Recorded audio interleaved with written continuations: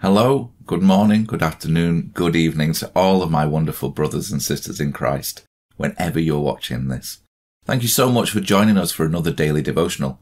The current theme of Jesus Is has been so powerful, and it's been really amazing to hear how God has impacted people's lives in such a wide variety of ways. If you've missed out on others in the series, or you just stumbled across this today and you'd like to see more devotions in general, then feel free to head over to audaciouschurch.com/devotionals, and you can view older content there, as well as sign up right there for future daily releases. That's audaciouschurch.com/devotionals. For those of you who don't know me, I'm Adam, and along with my lovely wife Jason, I have the utmost pleasure of looking after all sorts of areas of new to faith in Manchester. From people that are committing their lives to Christ and getting baptized, to those responding to Jesus for the first time in a church service, and all the way through to the amazing discipleship course, Alpha, where everyone is welcome. And yes, that includes everybody watching right now, no matter what faith level you are at. Honestly, it's a true joy to be serving in the house of the Lord. All the glory to our God in heaven. So today, I'm just going to share with you a little bit about how Jesus is ... my restorer. Jesus is amazing in how he gently restores us when we've fallen. Just a bit like we are called to do so with other people, like it mentions in Galatians 6 verse 1, Amplified Version, which says, "You who are spiritual, that is, you who are responsive to the guidance of the Spirit, are to restore a person in a spirit of gentleness, not with a sense of superiority or self-righteousness." Amen to that. I think that's something for all of us to remember. Okay, so Jesus is my restorer. When I was down, when I'd fallen, when I was wrapped up in the world, he redeemed me. He saved me. He healed me. He realigned me. He made me whole again. He completely restored me. At the same time, he also made himself very known and very present in my life when I'd otherwise shut him out. And what a great reminder that is. I think many of us need to be reminded of how God is present in our lives from time to time. If you go to the Old Testament and you read the book of Joshua, especially chapters 6, 7 and 8, you'll see the perfect example of what happens when, like I did, you receive God's blessing, something goes marvellously well, and then you become complacent and feel you can do things alone because, hey, it's easy, God's going to step in. And ultimately, you land in failure. Then, though, you do get to see how God can turn things right around for good if you consecrate yourself, cleanse yourself, humble yourself, put everything down before him in obedient reverence. He's not actually asking for much, but for some reason to us, it feels like so much. In the book of Joshua, there's a battle, one that most of you will be familiar with, where the walls of Jericho come tumbling down after following God's exact instructions. The army marched, blew its trumpets, and then, at the appointed time, raised a war cry and claimed the victory that God had promised them. That's what God does. He promises victory if we follow his instructions. He makes it as clear as day, so how could we possibly go wrong? Right? Well, as happens in life, complacency, arrogance, disobedience, and maybe even just a little bit of rebellious nature and various other factors start to creep in. And in this instance, in the book of Joshua, a battle commences at a place called Ai, and it's rather disastrous. Do go and read those chapters 6 through to 8 in Joshua for more details. Anyway, after a process of repenting, asking God for forgiveness, getting themselves realigned to God's will, the same battle takes place once more, except with a twist. God was at the centre and used what they'd done before in failure to bring about huge success. He used what had gone before and made it right.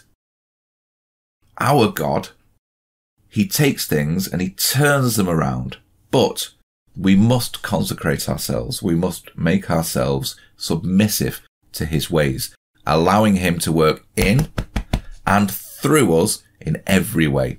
It's imperative. Believe me when I say it is so much better to humble yourselves before the Lord than to wait stubbornly and have him humble you first. Honestly, I can tell you from first-hand experience, put it all down before God. You will be all the better for it, I sincerely promise. Now, that situation in Joshua is all very good and well, but you might be wondering, Adam, how on earth does this relate to today's devotion? Well, sadly, it echoes how I was many years ago. Well, not even that many years ago. Many years ago. God had helped me overcome many battles. He'd blessed me in many ways. I mean, I'm actually only alive today because of God. But that's for another devotion. The problem is that one particular blessing that was given to me back at the end of 2012, I took that blessing and gradually made it my own thing, getting more and more wrapped up in the world of media and in the world in general. You see, if you read John chapter 17, Jesus specifically talks about how we are in this world, but not of this broken world. Just like him, we are set apart. However, I was doing that 1 foot in the boat, 1 foot on the harbour mistake that many of us can slip into. Once that boat starts being pulled away by the waves and the tide, you can just about keep it together. Well, until eventually all your balance goes and you land in the depths. That boat for me was slowly drifting away over a period of 7 years. And near the end of 2019, that's when I landed in the depths and everything washed away. I could have been wise. I could have paid attention to the signs over those 7 years. I could have humbled myself, brought everything back to God. However, I was blinded and deafened by arrogance. I'd wasted 7 years of my life for nothing. I'd put health, work, marital, family situations all at risk over ultimately nothing. And then it was all gone. What a waste. Or at least that's what I would think. Then, in early 2020, Jason and I were sat in the morning service at Audacious Church, and we heard one of the pastors from the front talking about how they felt a word from God drop onto their heart for someone in the auditorium right there and then. God was saying that someone that day was feeling like they'd wasted many years and lost everything. But God was saying, do not fear, do not be disappointed, because he was going to show them the right way. He was going to restore everything and use it for his greater plans and purposes. Hallelujah. How fantastic. Can you imagine at the time how I felt? Well, actually, I have to admit, rather than joy, I was a bit bitter. It was more a feeling of, well done, whoever that is, because it's certainly not me. God can't be talking about me. I feel crushed. Isn't it amazing? Isn't it amazing how even a slight touch of bitterness within you can prevent you from listening to God? How many people that really need healing sit there and think, it's not them that God has that special message for? Or how many that are in financial strain fail to believe that a word of knowledge spoken to them relates to their breakthrough simply because of the suffering they've been going through for so long? There are so many different examples. Pastor Jensen Franklin says that when God allows you to go through a storm, it isn't to destroy you. It's to show you how good he is. Now, looking back at that situation, a key verse really sticks in my mind. Joel chapter 2, verse 25. This is the ESV version. I will restore to you the years that the swarming locust has eaten, the hopper, the destroyer, and the cutter, my great army, which I sent among you. The Message version of that even adds, you will know without question that I am in the thick of your life, that I am your God. Yes, your God, the one and only real God. How great is that? How great is our God?